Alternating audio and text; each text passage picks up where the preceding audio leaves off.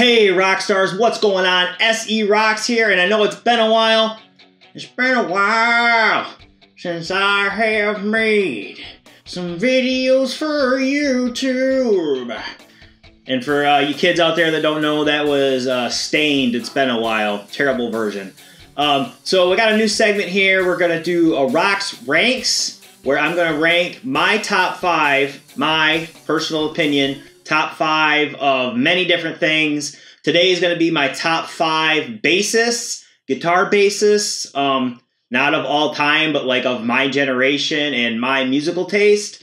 So a lot of you guys probably won't even know who these guys are, and you'll probably want to argue. Go ahead and drop in the comments who you think your favorite bass players are. I'm sure I'll get some different people than I'm going to list. So I'll get right into it. I'm not sure if I'm going to go down straight 5, like, and end on number 1. Number 5, I'm going to go with Matt Freeman, bass player for Rancid. You guys don't know who Rancid is. They're an amazing punk band from East Bay.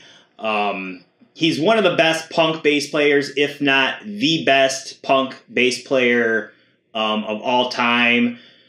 Growing up, I obviously was a big fan of punk rock music, and Rancid was just a different type of band. They were more bass guitar driven, which was really cool. You know, they kind of had the ska guitars, and then Matt Freeman's bass lines were just phenomenal.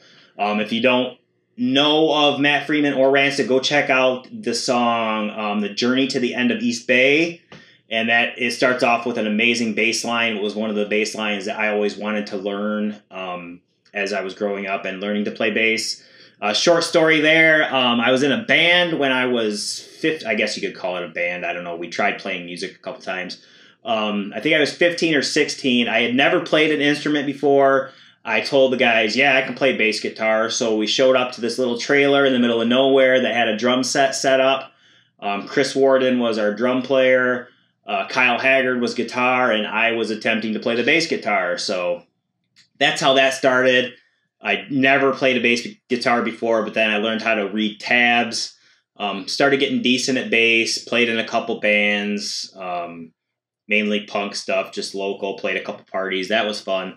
And as I grew up, I learned to play a little bit more of the electric guitar. I still love bass. There's just something about bass. I don't know if it's because it's the first guitar I ever played, but I still love to pick up the bass and just play some old bass lines like, there's a couple from Goldfinger that are really good. Ska bands most ska bands have really good bass players because ska is really bass guitar driven. So go check out some ska for some good bass lines. Next up, number 4, Lemmy from Motorhead. Again, some of you guys probably aren't even going to know this, but Lemmy was the lead bass player, I guess you would call it, and vocals for the band Motorhead. Phenomenal metal band. I guess I'd throw him on here not because of his technical ability on bass, although he was really good, but the fact that he played great music, sung, and played bass guitar. Something I was never able to do was to play guitar and sing at the same time. I just don't have the rhythm and coordination to do both. It's very difficult. Yeah, number 3, we'll go with Chris Novoselic, whatever you guys want to call him, the bass player from Nirvana. Again, not the most technically amazing bass player, but again, this is my list, my top 5 of my generation and of bands I listened to. Nirvana obviously was a huge influence for me. Still my top band of all time. And Chris, his presence really made that 3-piece something that you'd want to watch, like live shows. You go back and watch live Nirvana shows on YouTube, and he just brought an energy that really played well into Dave's drums and Kurt's vocals and guitar playing. Bass line for Lithium and In Bloom, really most of the songs off of Nevermind, the bass lines are simple, but they fit so well with the guitar that Kurt is playing. So I had to throw him on this list. Again, he's not technically amazing, and I'm sure there's bassists out there that you guys would argue are so much better, but it's my list, so I put him at number 3. Number 2, it was so hard to pick between this one and my number 1. I'm going to go with Les Claypool of Primus, Oysterhead, Colonel Claypool's Bucket of Bernie Brains, I think it was. Bernie Brains. Fearless Flying Frog Brigade. Try to say these names like 5 times fast. He was in some crazy name bands. Oliver wants up here. He might be in the video. Yep. This is Oliver. He has no balls now. We got his balls cut off last week. Get down, bud. Les Claypool was so hard not to put number 1. Listen to Primus, man. Any of that bass guitar in Primus is just...